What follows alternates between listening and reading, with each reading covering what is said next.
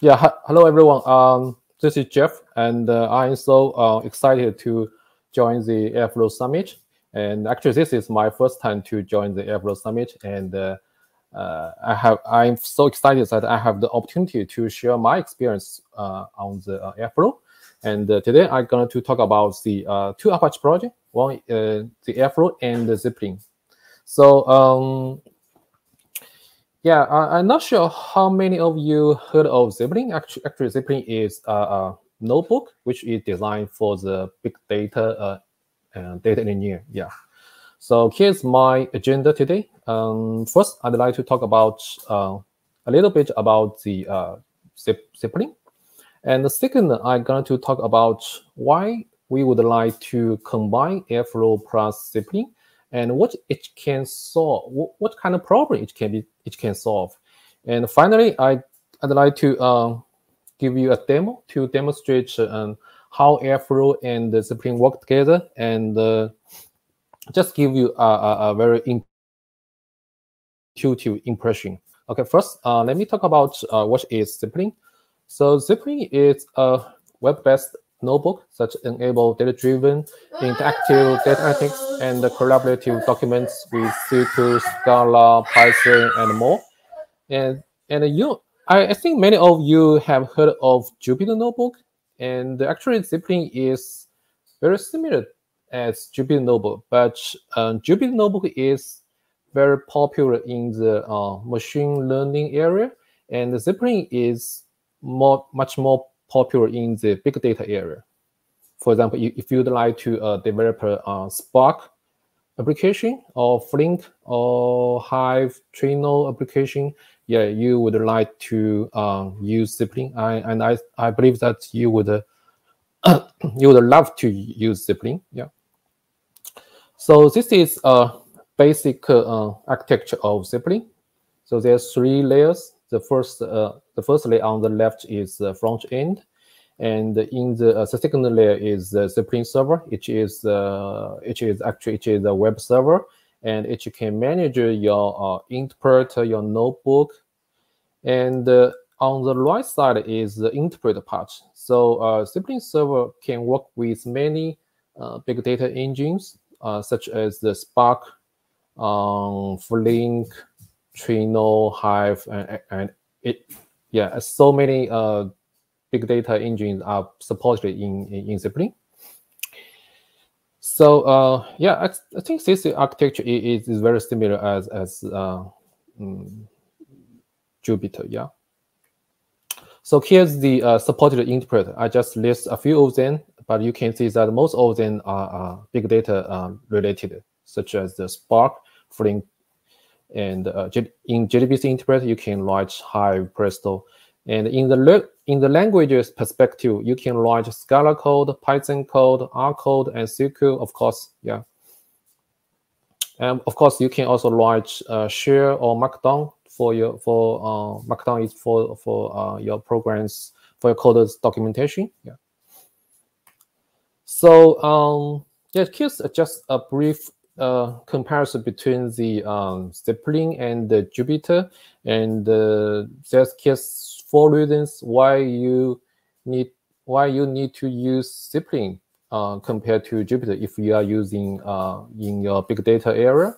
So the first reason is that Zeppelin has better support for big data engine, and it's very easy to run a Spark job in Zeppelin with very few configuration. And the second reason is the built-in visualization. So I think as many of the data engineer, many of them don't have backward front-end knowledge. So I believe that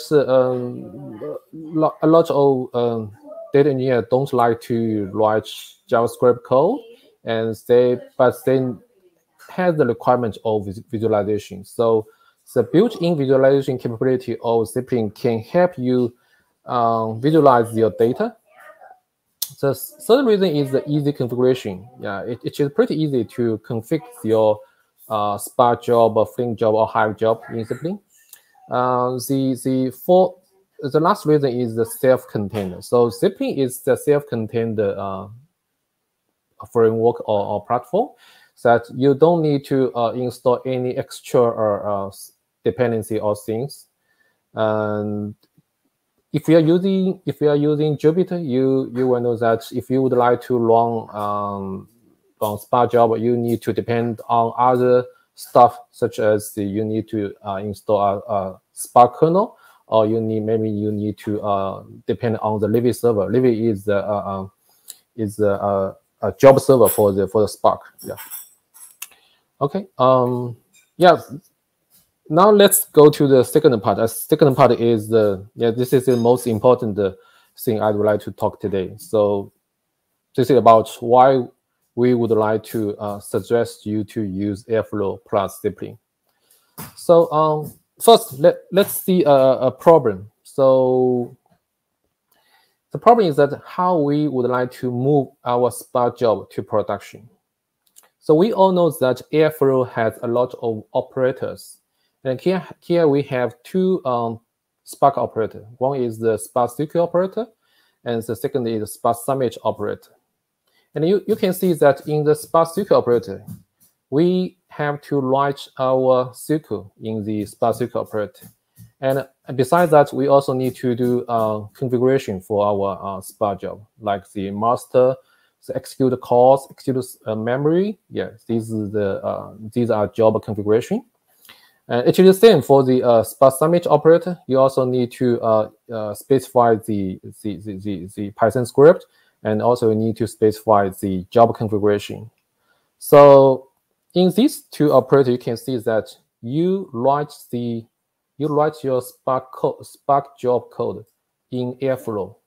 But we all know that Airflow is an orchestration tool. It is not for the development, right?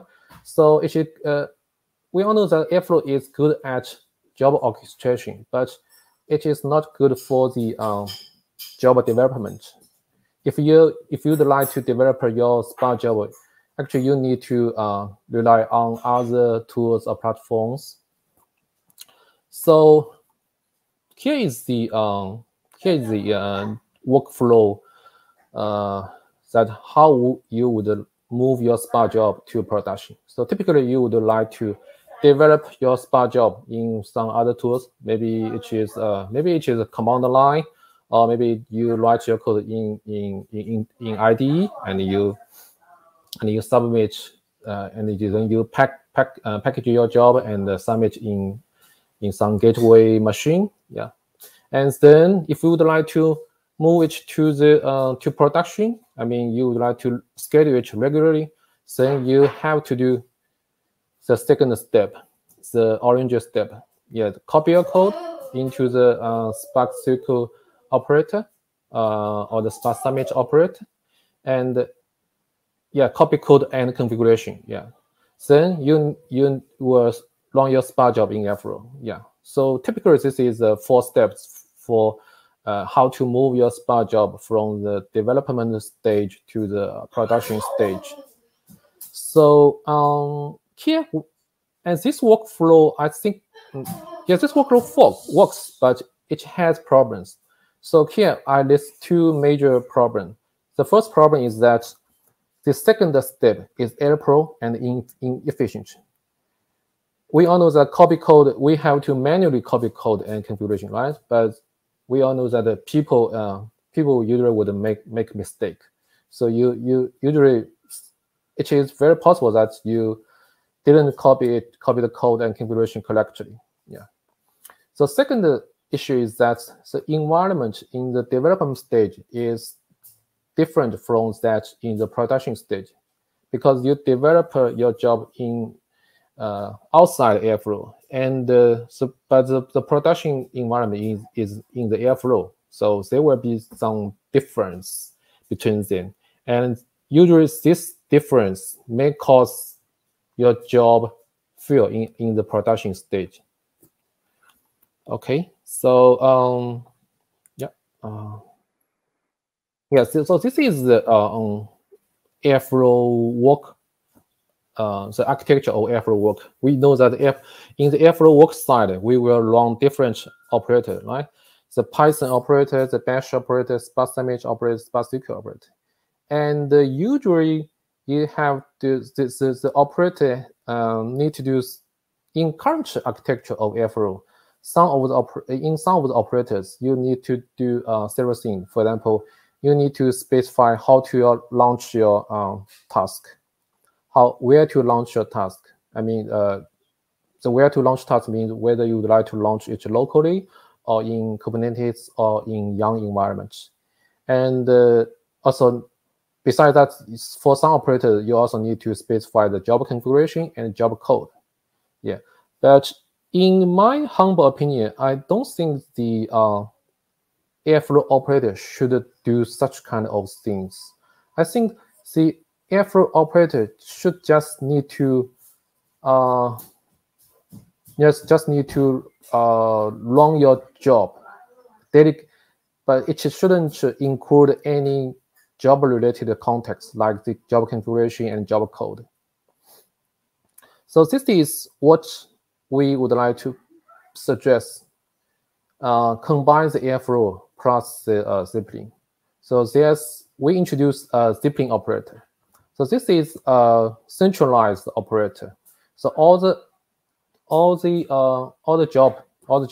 tasks rely on this operator, and this operator will call Zeppelin, and since Zeppelin supports different of interpreters, so Zeppelin is responsible for running different kinds of jobs, like the Python interpreter runs the Python job, Flink interpreter runs the Flink job, Spark interpreter runs the Spark job. Yeah. So so we didn't put the job configuration, job code, where to launch task, how to launch task in the Zeppelin operator. We moved that into the Zeppelin side. Yeah. So here is the overall architecture between the production and the development. We can see that on the right side is the development environment. We see that all the development is done in the Zeppelin side. Yeah, you can debug your code in the Zeppelin side for different kinds of tasks. And if you would like to move, when you have finished your development in Zeppelin side and you would like to move that to the production stage, you just need to write the Zeppelin operator, and the Zeppelin operator can specify which node you would like to run. So here is So this kind of architecture can make sure that the development environment and the production environment is consistent.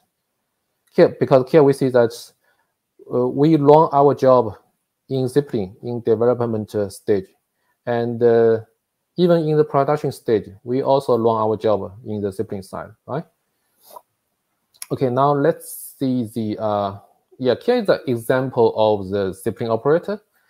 Actually, this is very simple. You just need to task ID. We need to specify, and the connection ID. The connection ID means it is just the Airflow connection, which specifies the Zeppelin address. Yeah, and node ID. The node ID is the every notebook in Zeppelin has a unique ID. Here the node ID is point to the node that you would like to run, and the version number means that but actually the version as a feature currently is not supported yet, but we would like to support it in future, because we all know that once we release our job, once we release our Spark job in the Airflow, sometimes we will find that maybe there's some bugs or issues, and we would like to update our job.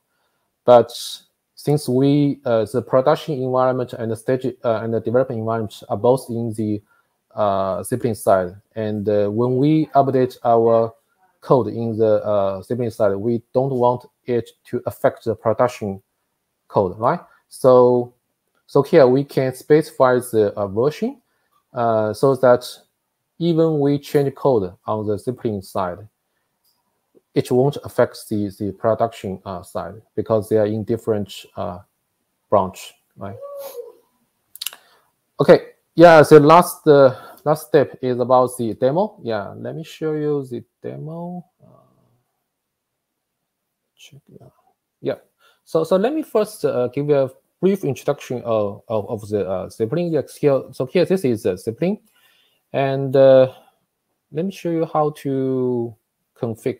Yeah, for example, if you like to configure your Spark, yeah, you can configure your Spark home, the Spark master, any Spark configuration you can specify it here. Yeah, and yeah, here's some example of the notebook. Let me show you. For example, here's a SparkSQL example. Yeah, you can write Markdown. And you can here it just writes the Python code, and you can run the Python code. Yeah. Okay. Yeah. So this is and let me show you. Yeah. Here is the built-in visualization. Yeah. You don't need to write any visualization code. Yeah. And you can visualize your data easily in Zeppelin side, like the bar chart, pie chart, area chart, and the line chart, and scat chart. Yeah. Okay, now let's go to the Airflow side. Yeah. Here is the DAG. Yeah, can example DAG. Let's check the code first. Yeah. So here, this is a very simple DAG. It has 3 tasks, and the first task is the Python task. It's just run a Python node, and this is the node ID. Yeah, you just need to specify the node ID. And this is a Spark job, and this is a PySpark job. Yeah, and here is the dependency between them. So the ID here is means the yeah, this is just here's the ID. Yeah, you can see the ID in the URL, right? Yeah. So you just need to first develop your code here, and after you finish your development and you want to move to the Airflow, just write this kind of simple DAG, and then just make it and then enable your DAG. Then you can run your run your job here. Yeah. Of course, and you can see the logs here. Yeah. This is output. If you see any, if your notebook fail to run, you can see all the error here. Yeah, and also it will bring specify. Also, it will output some context like the job URL. If you would like to deep dive what's wrong there, you can click the link here. Yeah. Okay. Yes, this is pretty much about the demo. Yeah. So yeah, the last is that I'd like to mention some future work. The first is Git integration. Second is Kubernetes support. So we would like to that you don't need to specify where to launch your job in the Airflow side. You just all these things can be controlled on the Zeppelin side, and so you can develop your job in Kubernetes environment and move that to the production environment also via Kubernetes. Yeah, just keep the development and production environment consistent. The second, the third thing is the HJ support. So since all the job is dedicated to the Zeppelin, right? So the single point of failure. So we would like to support the HJ support. And the last is that integrate with other modern data stacks, such as the Great Expectation. So you can do the data quality check in the Zeppelin side as well. And yeah, here's some useful links that's for your reference. And the last link is demo, which is done by the dot composer. You can run the demo. I just show you. I just show you, so you can play it in your local environment. Yeah. Okay, so thank you everyone. Yeah.